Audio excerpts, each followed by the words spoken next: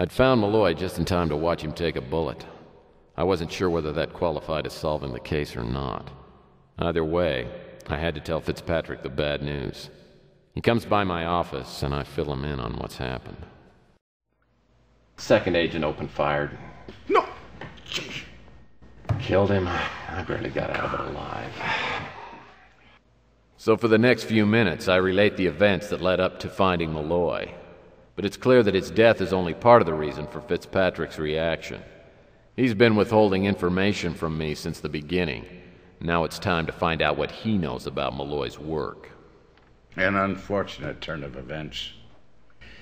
Extremely unfortunate. Well, I guess this brings our partnership to an end.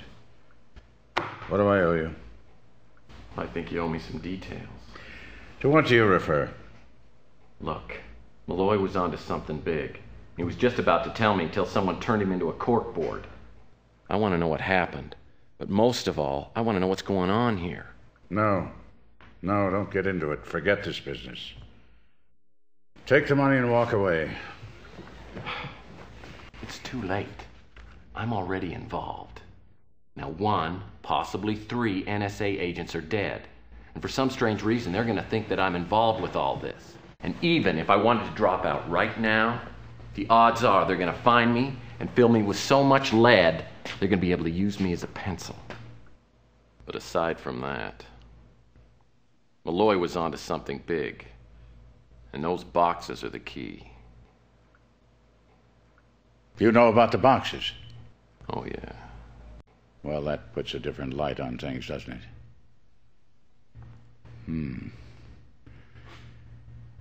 If you insist on staying with this, becoming involved, as you say, I've got to be able to be sure that I can rely on you, trust you.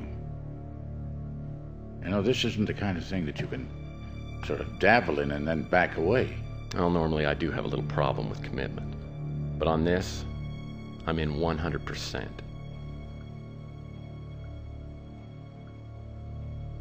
All right.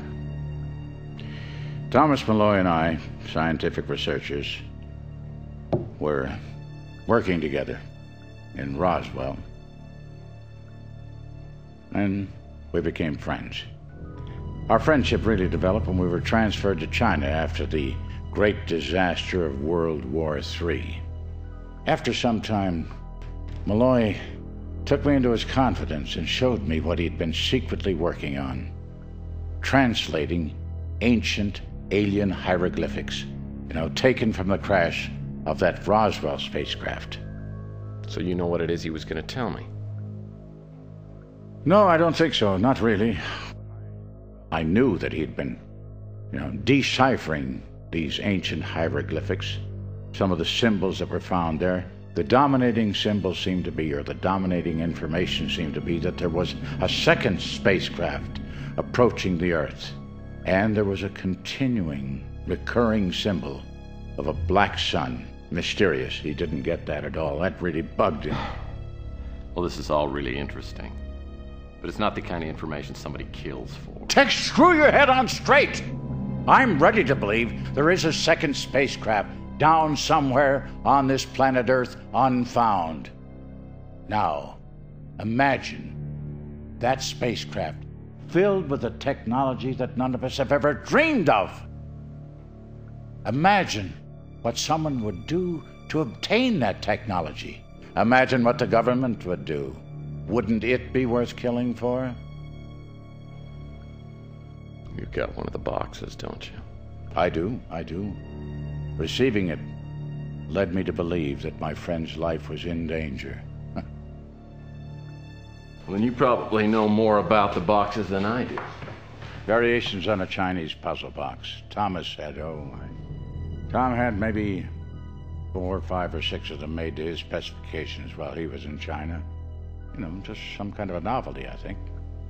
Do you know how to open them? No. Never occurred to me to ask.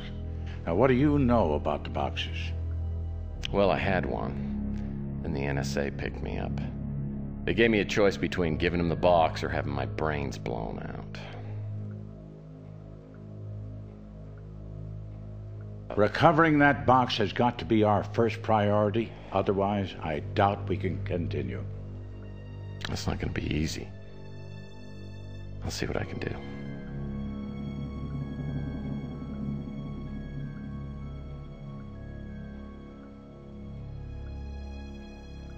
Just one more thing.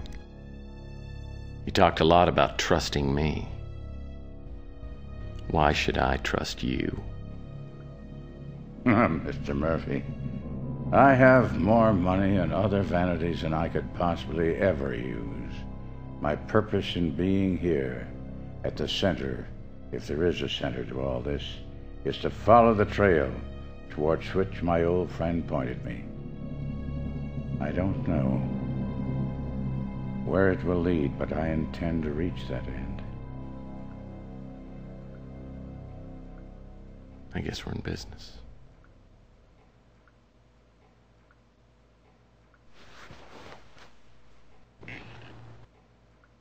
There's something about Fitzpatrick that makes me trust him totally, though I have been wrong in that area before. He knows about the boxes, same as Regan does, but their motivations seem to be worlds apart. I figure my best strategy is to stay right here on the middle ground. The fact of the matter is, I want to know what Malloy was going to tell me. That's my motivation. And the first step from here is to recover the box I handed over to the NSA.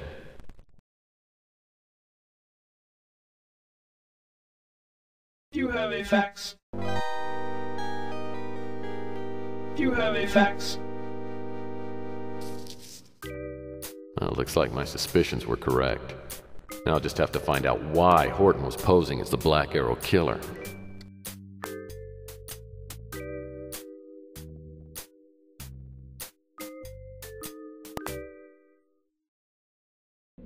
When I get to the waterfront warehouse, I'm a little surprised to see it still standing. From the smell of wet ashes, I'd guess the fire department got here in a hurry. They probably took away the charred bodies of Malloy and those government agents. At least Malloy went quickly. With any luck, I'll find something useful in here. If anything survived the explosion, that is.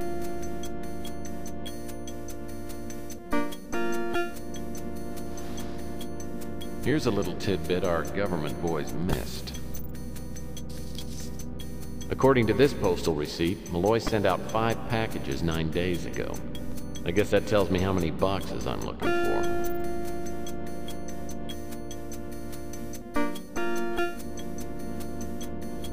Some names of Asian cities are printed on this piece of paper.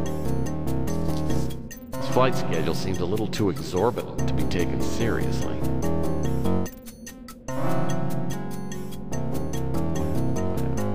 The NSA didn't get all of Malloy's notes. I wonder what this item 186 is.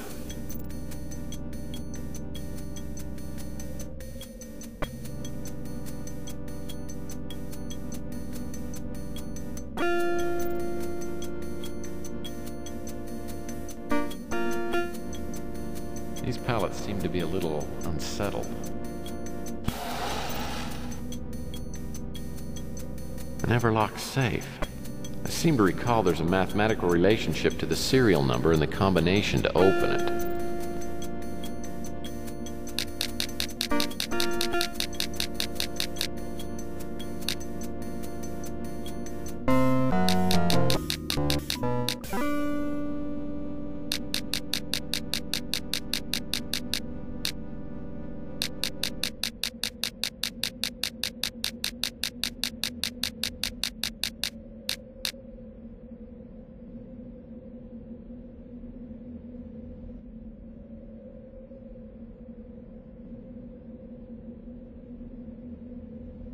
It's a scrap of paper with some hand-drawn diagrams on it. This scrap refers to some sort of containment chamber with instructions on how to open it. This looks like an old house key.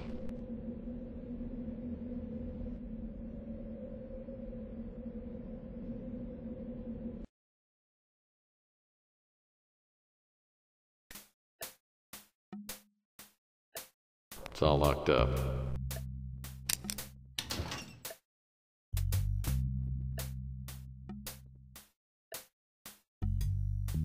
paperback book's well worn. From the imprints on this page, I'd say Malloy was writing on the title page and then tore it out. Looks like Malloy might have been trying to make an anagram out of the title, "There Are Messages from Outer Space."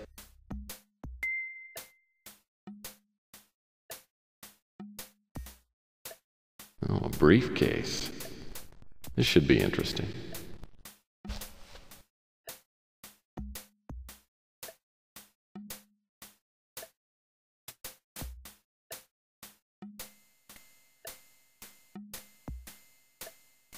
This notebook must contain information on Malloy's work.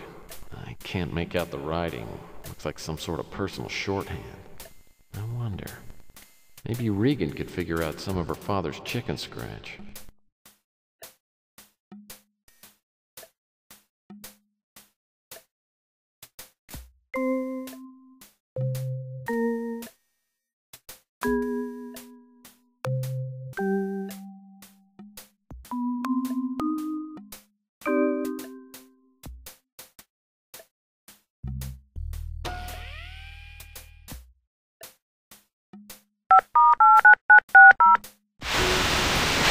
Hello, Tex Murphy. Decide to take me up on my proposition?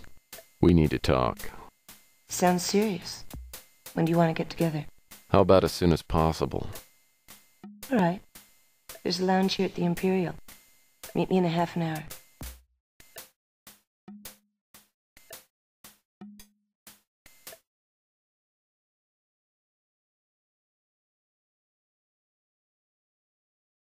The Imperial is in the new city. Not too nice, but a few cuts above the Ritz. I walk into the lobby, then down a flight of stairs to the lounge. I'm not looking forward to telling Regan what happened to her father, but she deserves to know, and I'm gonna need her help. Thanks for the bourbon.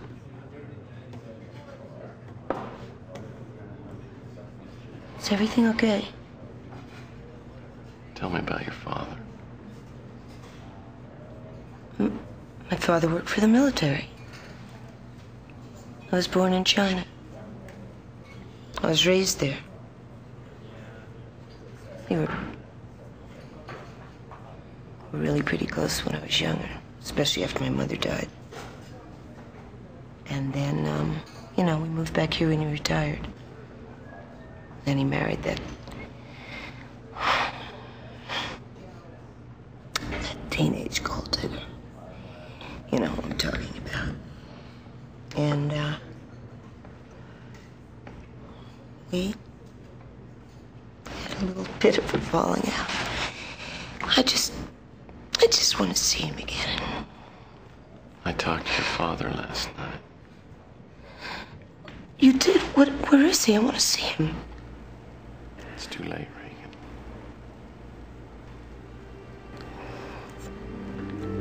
What do you mean? NSA killed him. He almost got both of us last night. I'm sorry.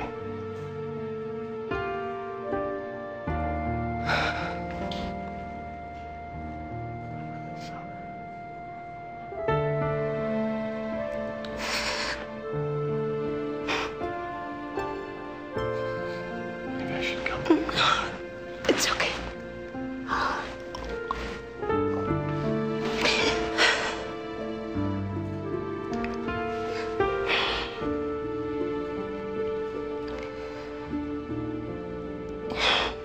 You always knew they were going to get him.